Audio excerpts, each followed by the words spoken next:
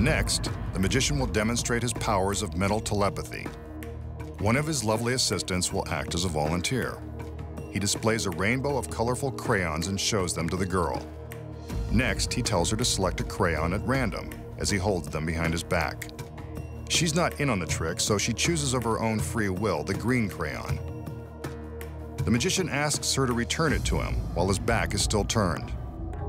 Next, he instructs her to concentrate on her crayon, removing all other thoughts from her mind. He intends to use his powers of ESP to read her mind and deduce her color. He reminds her that his back was turned, so he had no way of knowing which crayon she freely selected. No, it wasn't this one.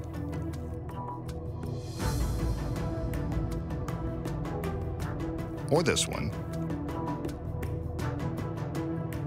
But it was this one, wasn't it?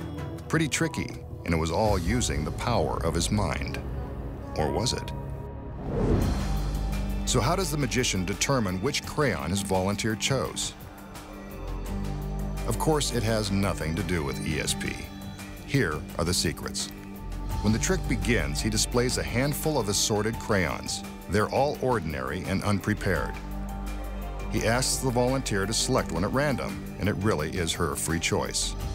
She returns the crayon to the magician's hand, and he turns back around, keeping the crayons behind him. This is when the magic takes place.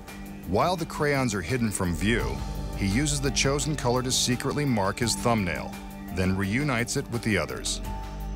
When he gestures with his empty hand, he sneaks a peek at the color on his nail. From his point of view, it's easy to see the chosen color, a green thumb. Then he does a little acting to make it look like he's trying to determine which of the crayons she selected. But he knows which is hers the minute he sees his thumb. It's a trick you can use on your friends, now that you know the secrets.